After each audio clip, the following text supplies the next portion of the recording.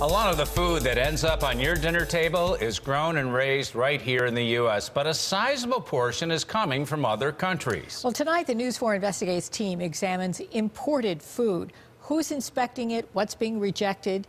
Investigative reporter Luke Moretti continues our month-long special report, Your Food, What Do You Really Know? Imports now make up 17% of all food eaten in the United States, but at best only 2% of it is inspected. That means nearly all of the food imported into this country is physically untouched by inspectors before you buy it. That raises the question, are you and your family at risk? U.S. Senator Kirsten Gillibrand is a member of the Agriculture Committee and has a front row seat on the federal government's food inspection system. It's too low, and we should be inspecting much more.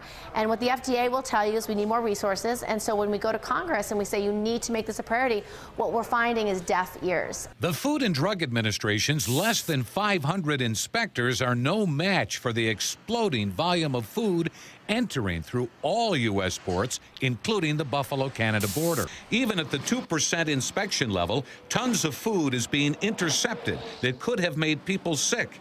This year, through August, inspectors refused over 3,000 food products. Farm-raised tilapia from China, contaminated by salmonella, a poisonous and deleterious substance. Packaged rice from India, a filthy, putrid, or decomposed substance, unfit for food. Mango from Mexico, containing a pesticide chemical which is unsafe. A News 4 investigates data analysis of rejected imported food since 2002 shows a range of safety risks.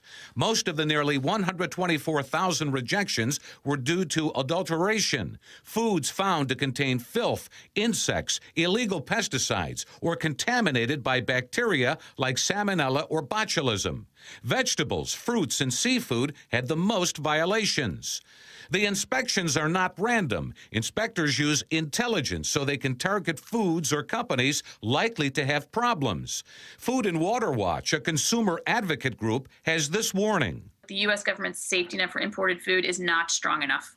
And so it's one of the reasons we work so hard on country of origin labeling, is at a bare minimum, that's self-defense for consumers. They can decide for themselves. As you've probably noticed while grocery shopping, country of origin labels are only required on fresh and frozen fruits and vegetables, all meats, seafood, some nuts, and ginseng. Processed foods are excluded. It's not going to be a chicken nugget that's super processed or a can of vegetable soup that's processed. The FDA does not handle meats and poultry. That falls to the U.S. Department of Agriculture. Some experts say a new law will require more accountability from importers regulated by the FDA. Robert Gravani is a food science professor at Cornell University. There's a major concern, and we really need to address that. We have been addressing it, but we need to ramp that up and do an even better job. But a continuing worry is that some countries have lower food production standards than the United States. Food security is a national security issue, and if we can't produce our own food locally all across the country, then our food source could be put at risk. Now, according to the FDA, the agency targets products that pose the greatest risk, what it calls the best targets for physical examination or lab testing.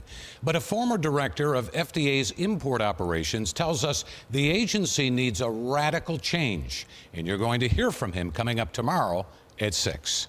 Luke Moretti, News 4.